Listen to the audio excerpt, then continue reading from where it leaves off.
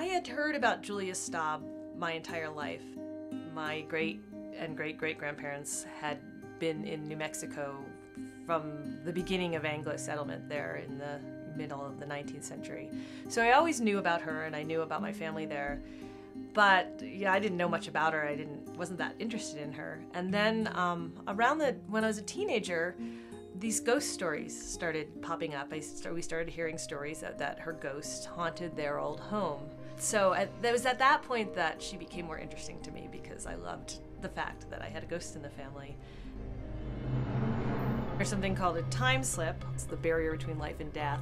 And for a moment it sort of flutters up in the wind and you see their life. And so ostensibly, Julia and I could be looking at each other in our own times and see each other's lives and sort of consciously cross that barrier.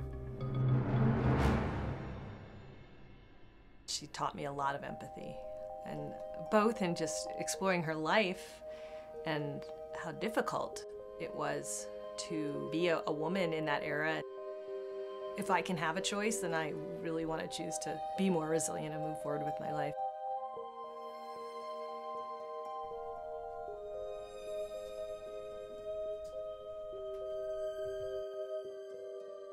I once thought of Julia's ghost as a joke and an anecdote. Now I consider it a gift.